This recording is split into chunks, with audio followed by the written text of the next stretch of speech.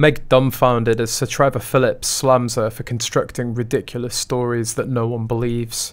Today is Windrush Day, 75 years since 800 immigrants from the Caribbean stepped off HMT Empire Windrush to feel the chill of Tilbury docks, the gloom of London's grey skies, and an uncertain, often hostile reception. But Britain has come a very long way since 1948, and according to Sir Trevor Phillips, writer, businessman and former chair of the Equality and Human Rights Commission, we have plenty to celebrate. Most people would agree that we're not a discriminatory society, we're the most welcoming country in Europe and most of the world, he says.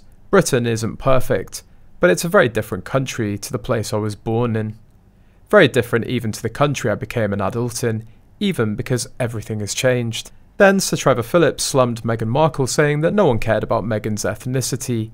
She and Harry had a golden chance to make things different for millions, and chose not to. That's unforgivable. He said there's a lot to be proud of in Britain, which is why Trevor is still hopping mad with Harry and Meghan and all the self-indulgent silliness. They could have been a beacon of discovery and reconciliation, not just to Britain but the whole world, he says. Instead, they completely squandered a golden opportunity to show everyone what this country is really like.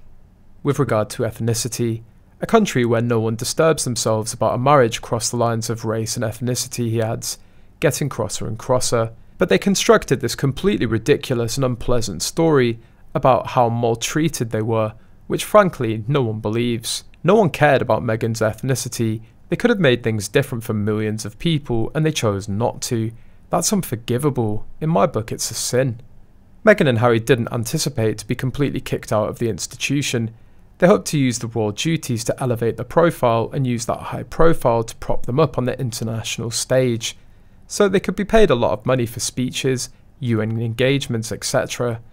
The Queen took that away from them by rejecting half-in, half-out opportunity.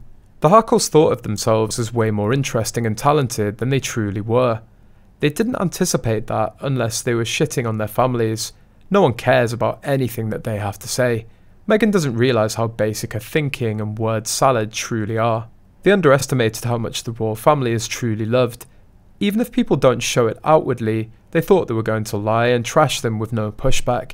They didn't anticipate people to see right through the lies. Meghan's feminist ideals are completely out of step and truly old-fashioned, as are her simplified insights into structural discrimination. She's not an intellectual, she's not well-read, and her education stopped decades ago. She spouts a line of thinking that is wholly aligned with pop culture, and therefore cannot see simple things. She also bought far too many awards to be plausible. They're the most award-winning people on the planet.